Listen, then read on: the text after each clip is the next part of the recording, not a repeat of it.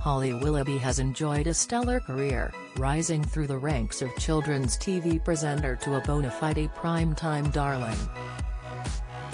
The This Morning host, 42, grew up in Sussex, where a psychic at the end of Brighton Pier once told her she would grow up to be a big deal. She said to me, "You're going to be a household name."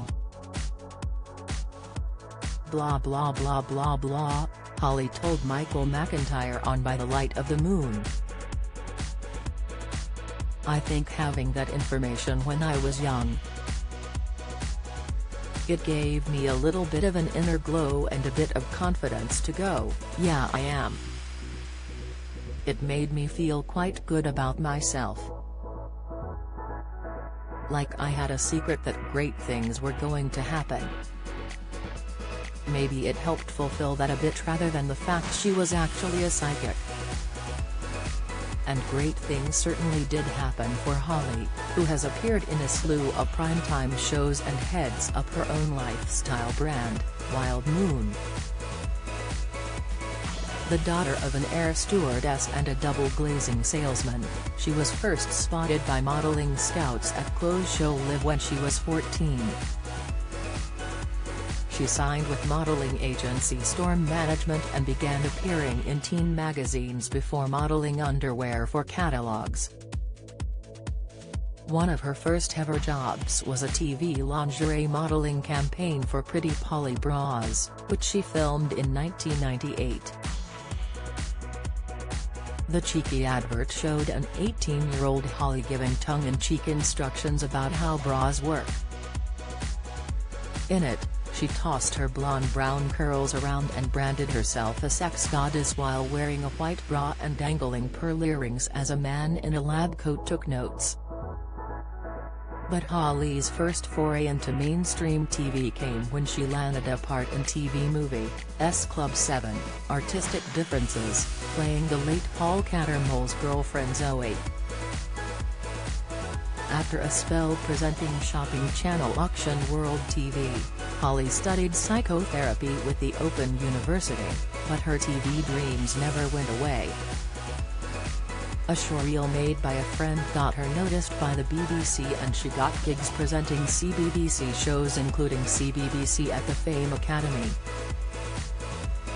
She went on to present children's TV shows Exchange, Experimental and CBBC at the Fame Academy, but her big break came when she landed Ministry of Mayhem alongside Stephen Mulhern and won a BAFTA for her work. It was on that show that she met husband Dan Baldwin, who worked as a producer.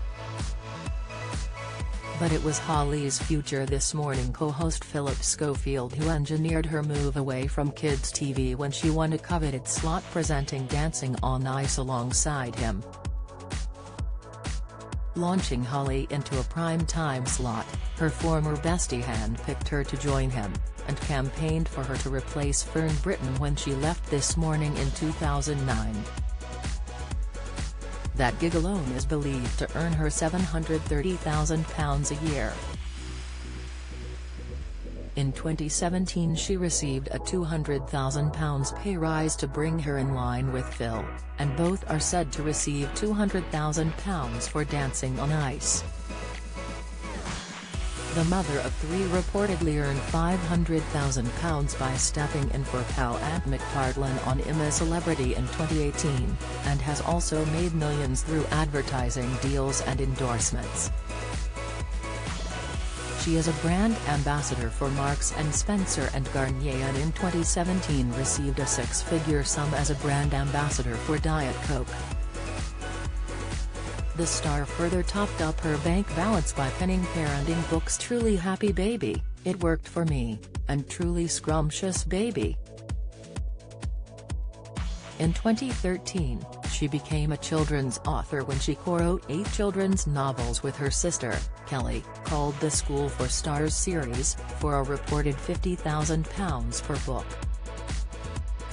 Holly and her husband Dan Baldwin also run their own £3.4 million production company, Roxy Media, while Holly's lifestyle venture, Wild Moon is predicted to make millions. bringing her estimated net worth to an impressive £11.5 million. Do you have a story to sell? Get in touch with us at yourmirror@mirror.co.uk.